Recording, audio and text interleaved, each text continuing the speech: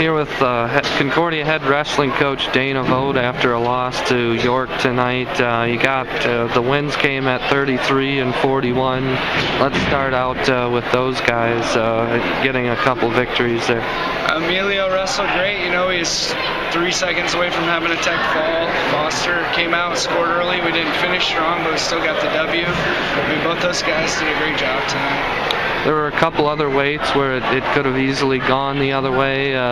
What did you notice about some of the other guys that they needed to do differently? A lot of things for us tonight was, one, coming off Thanksgiving break. This is our first competition. Two, I think you showed tonight we were this close in a lot of situations. We weren't finishing periods. We weren't finishing shots. And it showed. I mean, we lost probably 3 matches that we should have won, that we were realistically in, and we just gave up points late. It hurt.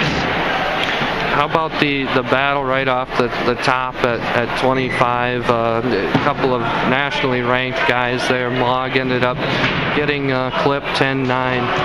That was a tough match for us. I mean, we beat the kid earlier in the year. I think a lot of it right now with him is just getting our weight under control, getting used to being at 25. You know, starting off the bat, 1 hour weigh in, that makes it tougher for him. But we'll get it under control, and we'll be ready to go at the end of the year. So. You've got another open coming up this weekend. What do you have to do to get ready and to put this behind you?